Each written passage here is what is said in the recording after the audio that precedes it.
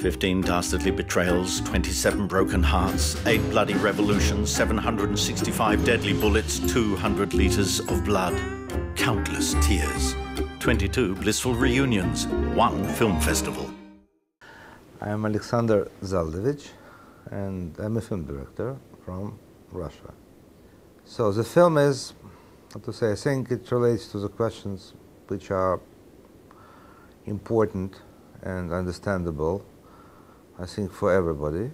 The group of our characters, they have almost everything which contemporary world can offer. Yes, so they are quite successful, quite sustainable, not so satisfied with their life, and somehow so they found out that somewhere in the South Siberia, in Altai Mountains, exists the abandoned former Soviet secret device where in the former times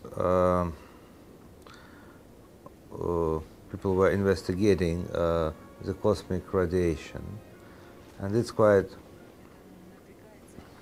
giant object called, locals call it target, and just an enormous thing about 2 kilometers in diameter.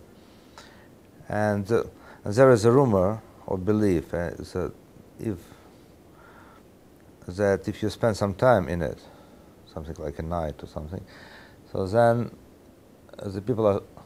then you stop aging.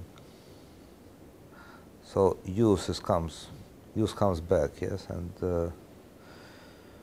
and after that you can live probably almost eternally. So but unfortunately, they're paying some price for this magic effect, because it is something which I can call a film novel. So I think it's quite a multi-level thing. Yes, it's very much about the past 10 years in our country. It's sort of satire vision in a way. It was quite clear that we'll produce this film for more than 2 years. Yes, so then we decided not to distract our attention to something which goes around. So we decided just to place the action in future, to let the tendencies which we are observing, which exists, just let them flourish. Yes, it's the right word. So, and to just imagine what might happen if to let the things go. But I mean, this picture is more satiric than pessimistic, and so I'm not sure that life will follow our scenario. And actually, so we didn't have the idea of predicting future. But I think that the film finally became something bigger and probably more universal than just the message about Russia. The Russian premiere will be on Moscow Film Festival at the end of June. I think it is very, let's say, awaited film. It was made in collaboration with my friends. One of them, he is a famous and maybe the best Russian contemporary writer, Vladimir Sorokin. So he is a cult figure in our culture, and he's known internationally. And another person is composer, Leonid Desetnikov, who is a leading Russian composer.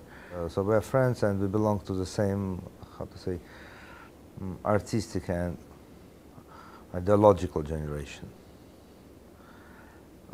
Because my previous film also were made together. So in Russia, before this world financial crisis, there was a feeling that it goes up, because we were producing about 200 features per year.